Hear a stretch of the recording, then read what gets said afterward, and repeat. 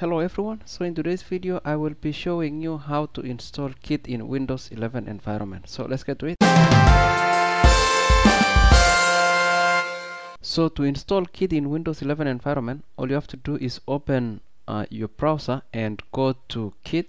You can just type Git and you should be able to see this page, and just click Git here and it will bring you to this home page with all of the information about Git. And what we are interested in right now is the downloads, so we can go to the download section, and here we have a number of operating systems. The one that we want to download for is Windows, so I'm going to click here, download for Windows, and here you can choose which bit you're using.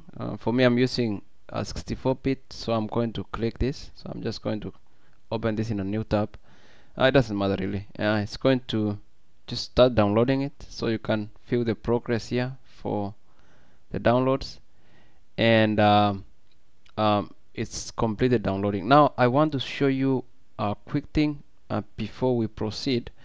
One way that you can check if you have Git installed in your Windows environment is by going to CMD. So basically just type CMD in your search bar and just click enter. What we want to do is we want to check if we have Git currently installed in our Windows environment. So to do that, just type Git command and just click enter. So you can see here it says it's not recognized. That means that Git is not installed. So I just wanted to show you that before we proceed, and I will show you after we install what we will see here. So let's go back to our downloads right here, and what we want to do is we just want to open this. So I'm going to click this to open the installation process, and I will click yes here to prompt the installation.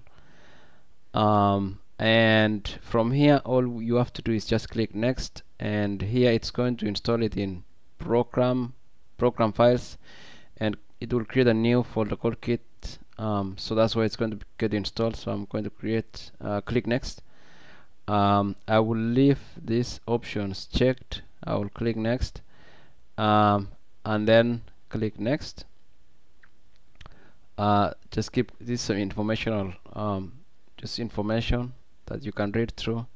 I'm just going to keep the default really through this installation process. I'm not going to change anything, so I'm just going to keep clicking next. And here the pull strategy here is fast forward or merge. I'll just basically leave everything default. Keep clicking next, and then now install this Git software in your environment. So it will extract all of these files and install them into that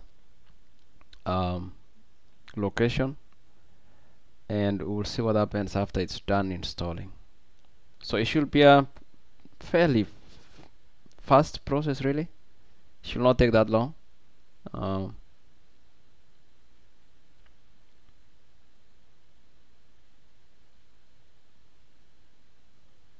Okay, so it looks like it's done now, and you can choose which tab you want to do. You can view the release notes. I want to also launch Git Bash. So Git Bash is a command line tool also that comes with Git when you install it, so you can choose to open this as well. So I'm going to open actually that one as well, and this is the release notes, and you can read it, you can read through it and all. So this is the Git Bash that you can decide to use if you don't want to use a traditional command line tool in Windows. So here you can type Git and you should be able to see the options. So that means that we have successfully installed Git here. I normally don't use this that much. I like using the CMD or PowerShell. So I'm going to close this, and I am going to, we had this window open for command prompt. If you click it, it's not going to run because we had this window open before we installed it. So all you have to do is basically close this and open a new one, because this new one should be able to read if Git is now available. And just do Git again, I guess. Just do Git, just Git command, and here you go. So you can see now that we have Git installed and working properly. There are some other scenarios where if in case you do this and after you restart your window after installing Git and you still are not able to see this results here, that means that you may have to add Git in your environment variables. So to do that, you have to go to the location where we installed Git. So for us, we installed it in program files, and you can see here this folder here for Git code installed here.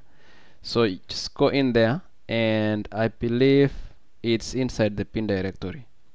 That's where you have the Git located. It's also inside CMD.